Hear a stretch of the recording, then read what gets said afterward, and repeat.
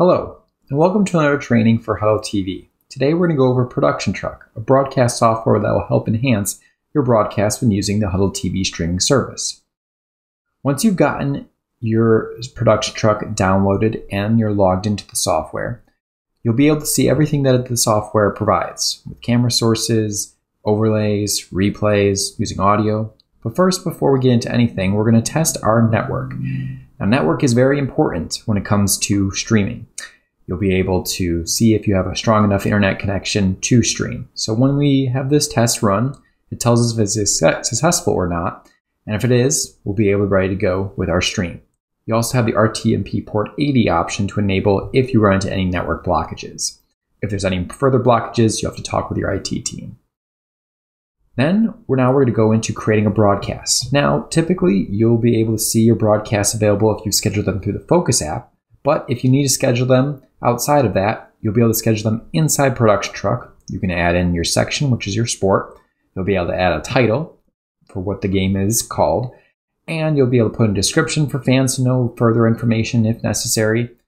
After that, you'll be able to add in the scheduled start time. You can schedule this in advance, or if you're ready to go when you want it, you could be able to schedule it about 5 to 10 minutes in advance to be ready to go streaming.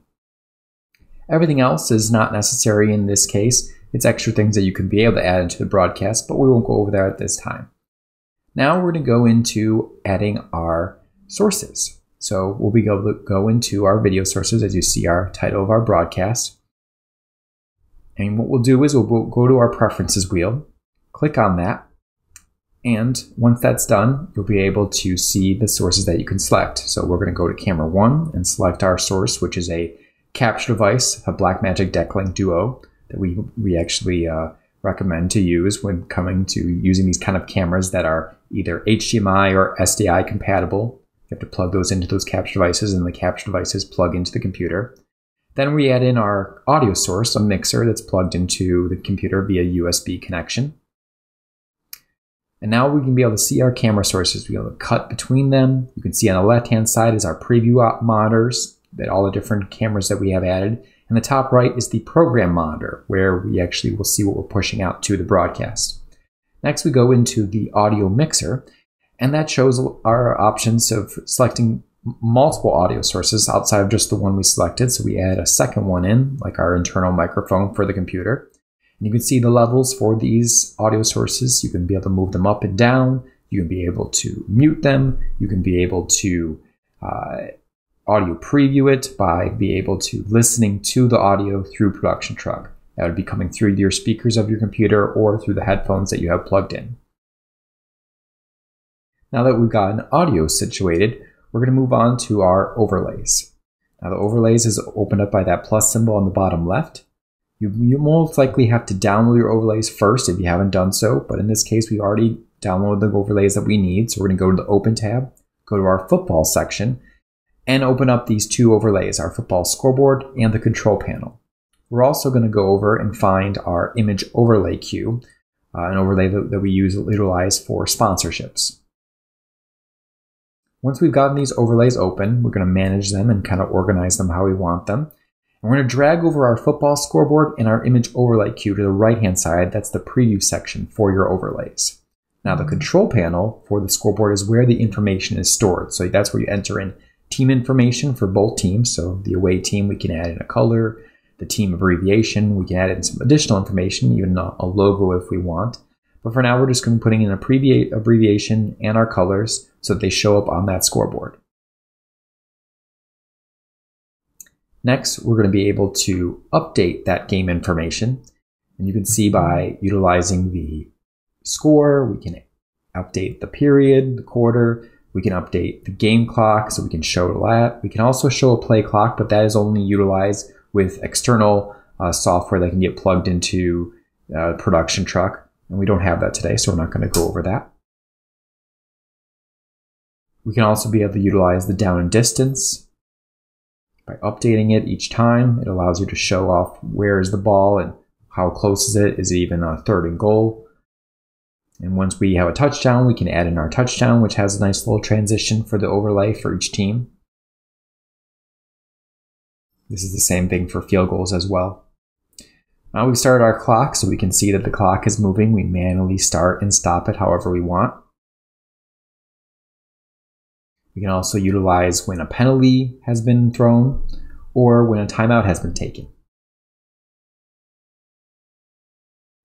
Now we're going to move over, and before we move on, we're going to show you how to be able to bring that into your broadcast. So this has just been shown in the preview screen, but what we want to bring onto the program screen, we hit that overlay button, and that brings it up into the top right. So that's actually showing on the broadcast now. Next, we have that image overlay queue. We hit that plus symbol. We're going to bring in some overlays that we've stored in our computer. We have 3 here today. So remember to choose your file. Just below custom image, select that image that's stored on your local computer. And then hit apply to bring that into the image overlay queue.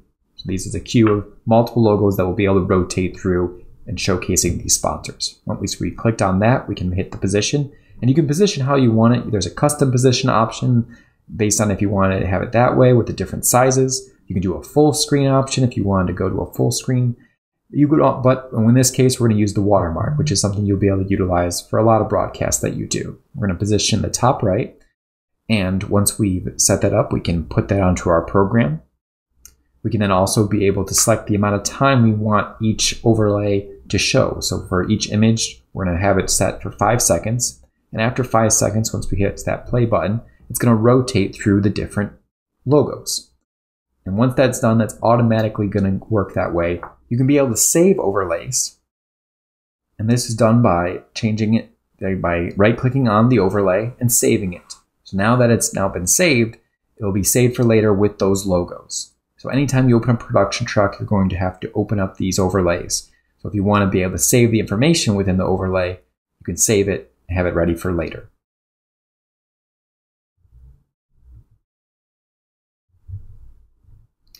Next, we're going to go into our replay settings. So by going to our preferences wheel, we can select our camera options. We can toggle how long we want the replay to be captured for. In this case, we're going to do 10 seconds each. And then once we've done that, we can go and capture our replay. Now it's going to capture the last 10 seconds of our camera angles that we've selected. So once we've hit capture replay, it's going to show you multiple replays to choose from. And you can be able to toggle that down however much of the replay you want. And then you can transition the replay in. So we've hit the cut, it's now gone to the replay, and then it goes automatically back to your camera source you had previously selected. You can use the different transitions. You can also use our graphics, so that will be able to allow you to keep the graphics on during the replay if you wish. You can also use our audio override. This would typically be done with an audio clip that has audio, a video clip that has audio with it. Not so much with just going to a replay, but the option is there for you. We've gone through our video sources, our overlays, our replay, our audio.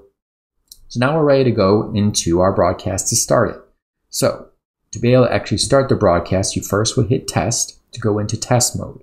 This allows the production truck to establish connection and ensure that we're ready to stream. Once that connection has been established, live will light up and you'll be able to manually go live on your broadcast. So remember to hit test first to go into test mode. That allows you to be able to watch it from an admin perspective if you want on vCloud, but to actually push it out to the public broadcast or fans to watch, you have to hit live.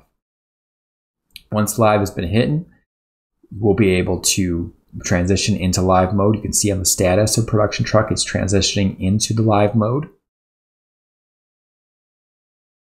This will take some time depending on the network connection. But once that is done and you've transitioned into live mode, you'll be able to see that we're verifying the live transition. And now the stream has been gone into live mode. You can see we have a red button at the top that's lighting up, telling you that you're streaming. It's counting up. And now at this point, we are streaming publicly to the broadcast, and fans are going to be able to watch whatever is being pushed out through production truck. So we can cut through cameras, we can be able to utilize replay, we can be able to use our overlays, anything that we're saying over on the audio, that's going to be heard as well. And it's a great way to be able to enhance your broadcast and bring in multiple camera angles, these different cameras that you brought into the computer to be able to utilize for your broadcast.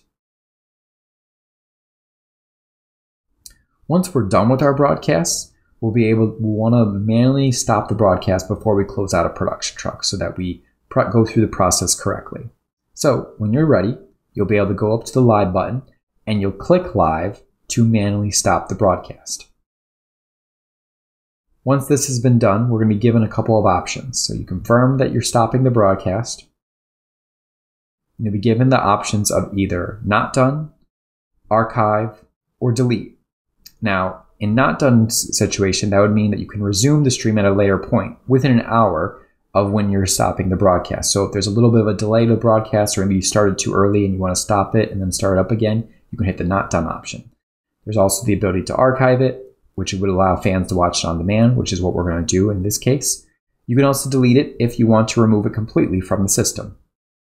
Once it's been archived, you'll be ready to go. It will start the archive process automatically. It will archive automatically, and it will be available for fans to watch on demand. So that goes through all of our different elements that Production Truck offers in today's training. We hope that you enjoyed this video. If you have any questions, feel free to check out hudl.com/support for more tutorials and trainings, or contact our support team. Thank you and have a good day.